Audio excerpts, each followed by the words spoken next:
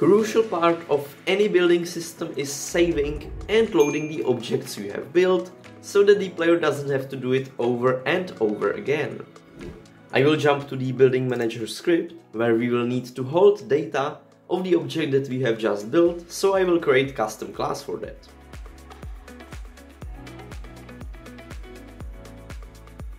Make sure that you have the class marked as serialize field and system.serializable, so that we can later save it into JSON file. So this class is just holding the position, rotation and the object type of the object that we have placed. But we can't serialize multiple of these classes into JSON, so I will create another class that will be just holding a list of all of the objects. Just like that. So first we will save all of the objects that we have in the scene into individual build object data classes. Then we will have a list of all of the objects, including the position, rotation and the object type. And then we will save all of these objects into the build objects data class, which we will then serialize into JSON. Now I will just create list for all of the build objects. Just like that, so just a list of all of the build object datas.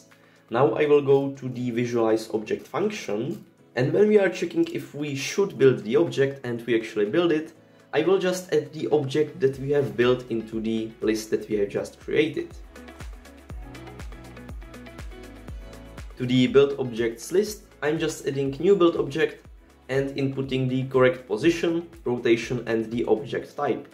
If you are not sure what I have done with the build object data class, this part is just a constructor for it, so that it is easier for us to then input the values when we are actually instantiating the class. So let's see if it works. Here you can see a list of all of the build objects, and now I will try to place some of them. So we can see that it is adding, we can see two floor objects. The first one is at position of x minus 5, it has some rotation and so on. We can also try some walls, and everything is being correctly added to the list of all of the objects. Now we will just need to save and load it. We will be just serializing the whole list of the build objects into a JSON, for which I also have a tutorial. So I have made the void to save the objects, load them, and to make sure that we can actually use the functions that we need, I will add using system.io. Just like that. So we'll begin with saving the objects. I will just create new instance of the class containing just list of the build objects. Then I will assign the build objects from the build objects list that we already have here. Then I will just serialize it as JSON and save it somewhere. It is that simple. In update, I'm also calling the void save objects when I press, for example, the key P. And in the void save objects, I'm just creating instance of the build objects data. I'm assigning all of the build objects to it. Then I'm creating the string JSON, so JSON utility, that.json, and I'm serializing the data object. Then I'm just using file.writeAllText, and I'm writing it to some path, so application.data path, plus then I'm creating the file itself, and which file I want to save, or rather which text, it is the JSON text. I will try placing some objects, then I will press the P key, I will turn off the game, and sometimes it takes some time to just load the file into your assets in Unity, but we can also take a look into the file explorer, and in assets we can see the file containing all of the build objects. Now let's get to loading the objects. So first I will check if the file already exists. If so, then I will just again deserialize the JSON file into our build objects data class, and then I will just build all of the objects using the build function that we have already created.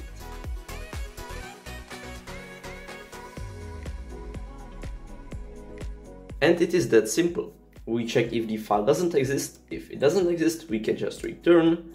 Then I'm getting the string JSON, so just reading the text at the correct data path.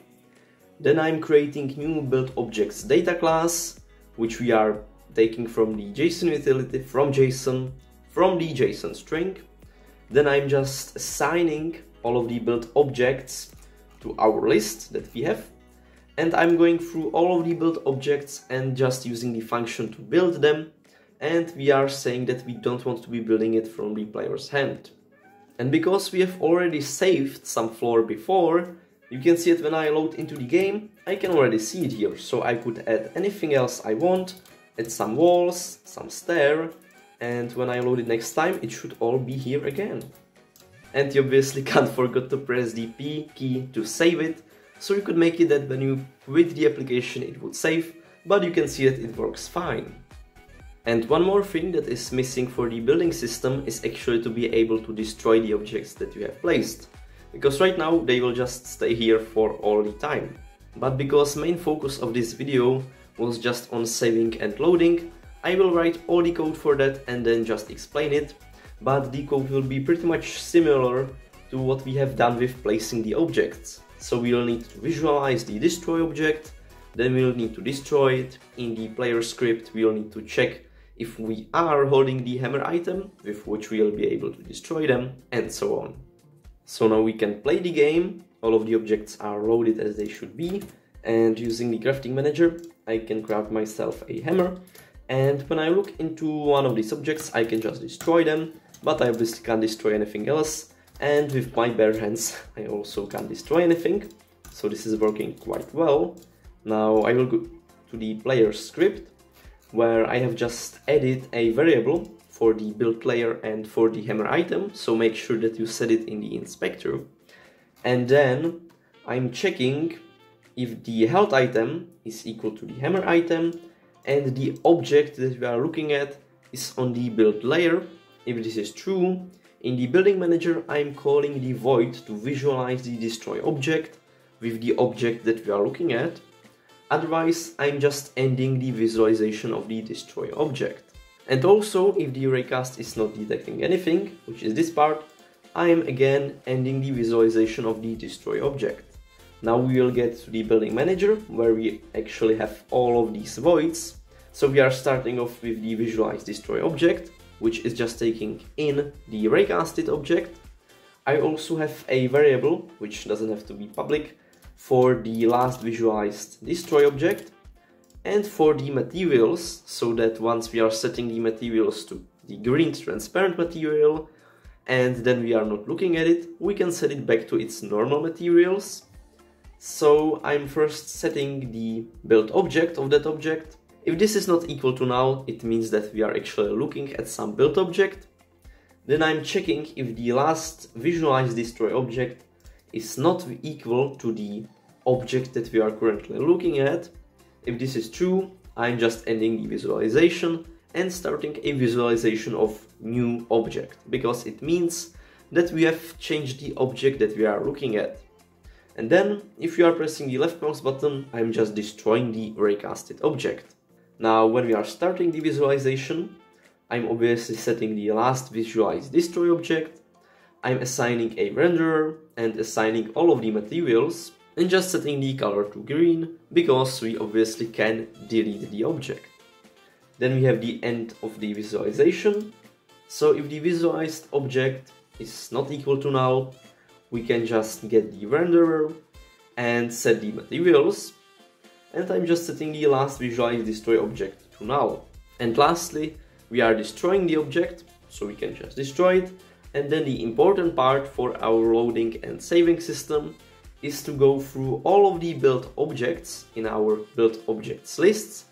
And I'm just checking if the data of the object that we have just destroyed is equal to some data in the list. If this is true, we can just remove it from the list to make sure that it is no longer loading because we have destroyed it. And this is all for the grid building system series. I hope this video was useful. If you have any questions or suggestions, tell me down in the comments. Don't forget to like, subscribe, and I will see you in next videos. Bye! Thanks for watching this video till the end. If you are looking for a Unity, C# or Bolt tutor, then I am here for you, so feel free to send me a message to my Gmail and take a look at my website for more info. I can help you with your personal projects, or teach you anything about game development you would want to know. You are welcome.